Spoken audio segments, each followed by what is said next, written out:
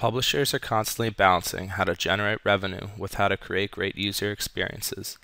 Advertiser demand is fragmented, and there is always new available distribution inventory. Madison Logic's inventory reservation tool enables publishers to find relevant offers through targeted segmented search queries, which will drive incremental revenue to the bottom line and improve user experience. This video tutorial is comprised of 5 parts. First is how to set your defaults. Second is how to search for and determine the best asset to reserve. Third is how to pick the asset and make a reservation. Fourth is how to generate your email content and modify your reservation. And the fifth is the report section. Now that you are logged in, click on the Inventory Reservation tab on the navigation bar. Once you have done that, you should choose your default settings for your account. To do this, click the Settings tab on the sub-navigation toolbar. You will see 2 sections, Set Defaults and Email Settings. In the Set Defaults section, you can edit the 3 items, email provider, landing page, and tracking source, that are needed to build out a URL to send to your users, all of which have pre-selected values set up by your Madison Logic account manager during the onboarding process. The email token is used to pass the email address of the recipient into the URL when sending an email through your email service provider.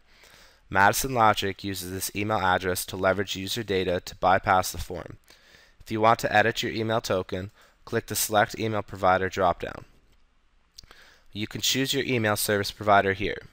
If your provider is not there, you can select Other and type the token provided by your email service provider. The landing page menu allows you to choose the registration design that your audience will see once they click through an offer. This landing page is usually a single landing page with the publisher brand or full library of research built by Madison Logic. The tracking source menu allows you to track revenue and different line items on reports.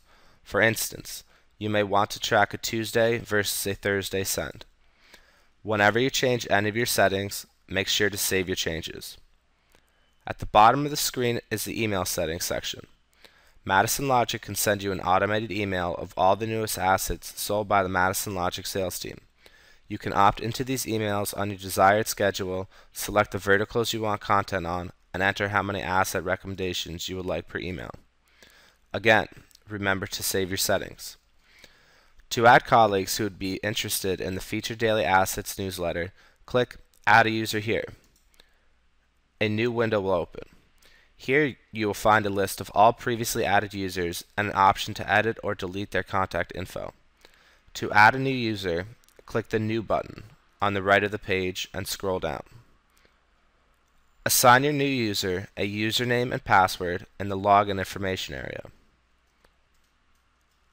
Fill out all possible information in the User Details section and click Save. You have now successfully set your settings.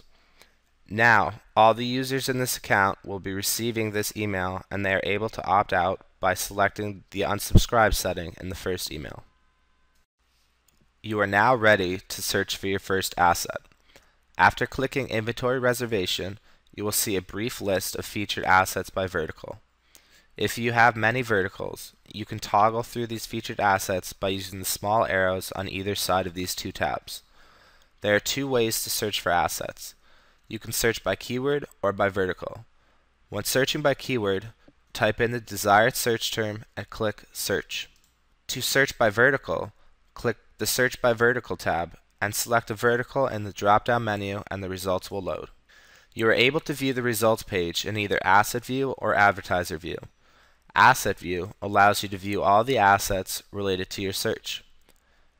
Advertiser View allows you to view all advertisers with assets related to your search. Each search allows you to sort assets by clicking here. In both options, you have the ability to filter your assets according to your targeted audience. You can filter by audience, country, asset type, and by specific campaign details, including minimum leads remaining and campaign ending. For example, if you would like to see all assets targeting for the United States, uncheck all countries and then select United States. To apply the filters again, hit Search. If you are satisfied with the results a specific keyword or vertical search have yielded, you can save your search by clicking the Save Search button. A small window will appear where you will name and save your search results. Click Close to return to your previous page. To view your previously saved searches, click the Save Searches tab. All of your saved search queries will be listed by the date in which they were saved. Click the Search button next to the desired search name to go back and see the results of a previously saved search. The results page will display an updated list of assets matching the specifications related to that saved search. If you decide that you do not need a certain saved search anymore, click the X button next to the search you would like to delete. Advertisers give us a finite budget to spend. A reservation is a way for Madison Logic to hold the available leads for 2 business days. Now it's time to reserve an asset. A few things may affect this decision: the headline and description of the offer, the file you're promoting, the campaign details, and finally, the history and performance of reservations in the past. You now see a gray box describing the asset type with a link to the asset itself. Below this are 3 tabs: Campaign, Reserve Now, and Reservation History. The Campaign tab describes the details of the campaign. It includes the basics, such as the audience targets like company size, country, industry, and job title, as well as more advanced features like number of form fields and custom questions. In the Reservation History tab, you can see if you reserved this asset before. This will show you when you last reserved the asset, how many leads were reserved, and how many leads were delivered. You now have all the necessary information to make your best decision on promoting an asset. To continue with this asset, select the Reserve Now tab, then click the green Reserve button on the right of the asset summary. A window will appear that tells you the number of available leads for that asset. Enter the number of leads you would like to reserve for that asset and click the Reserve button.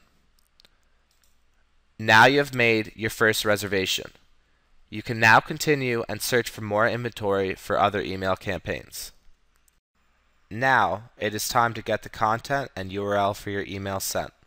You can view the assets that you reserved in the Your Reservation tab in the sub-navigation bar.